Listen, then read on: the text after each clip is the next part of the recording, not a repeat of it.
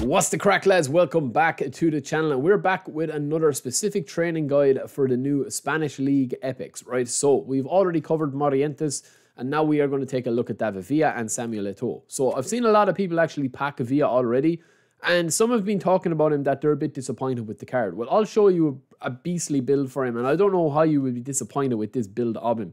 Yes, it's an issue that he is down as a prolific winger, and he does have a couple of stats that are a little bit iffy based on his card. But, I mean, I think he's a beastly card, lads. I think he's more of kind of like, he's more than just a run and gun. He has everything about him if you know how to get space and create chances.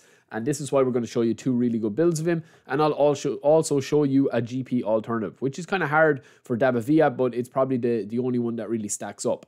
So when we look at David Villa here, right, we're going to take a look at his max booster. He is getting the booster to shooting. I'll keep this video short and sweet. Ball control, finishing, kicking power, and physical contact. So we're not going to really focus too much on his physicality because he does have a couple of nice player skills that, you know, you do need to upgrade as well. So I would definitely 100% give him one-touch pass.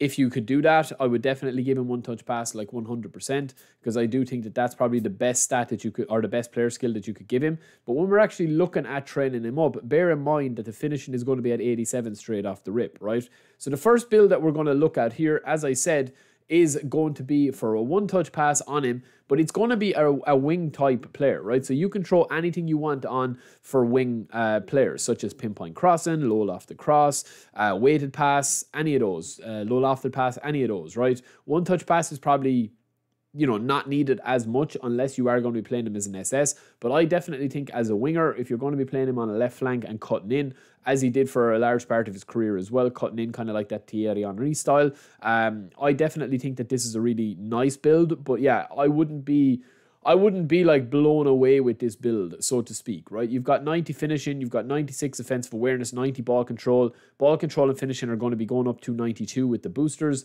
And then, of course, your physical contact is going to be going to 70. And you're also going to be getting your acceleration there as well, which is pretty decent. You've got, you know, a pretty decent player that's got 90 finishing, 90 ball control, 90 awareness, and 90 acceleration in or around that, right? His balance is a slight concern, but that is going to be a wing-based player. Now, I would say that one-touch pass, pinpoint crossing, any of those are a must on this version of him, but I think that this is the better version of him. So you can see here, right, that both of these cards go to 100 overall.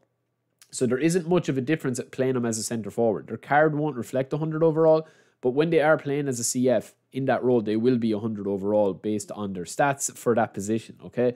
So this build, we've just gone slightly more saucy with the dexterity and the shooting, and we have really kind of ignored everything else, right? So lower body is down. We've only got 82 speed with 82 stamina, but our balance is up, our acceleration is up, and of course our finishing and offensive awareness are way up as well. So we just kind of slightly tweaked it. It's not a massively different card, like you're literally talking about a couple of changes to dexterity and lower body.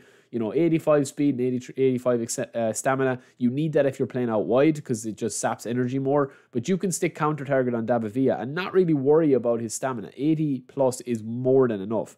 And what you're doing is you're doubling down on his offensive awareness, finishing, and acceleration to really drive this card on as a centre forward type build. Again, you do want one-touch pass. He does have first-time shot, so it does kind of face that a little bit better. Now, if you're looking for a GP alternative, Son isn't a bad option to have. He's kind of down as a left winger as well, a prolific winger, but he plays better through the middle because of his shooting stats, because of his you know, fairly beastly dribbling without being overpowered dribbling. He's got good base stamina and acceleration there as well.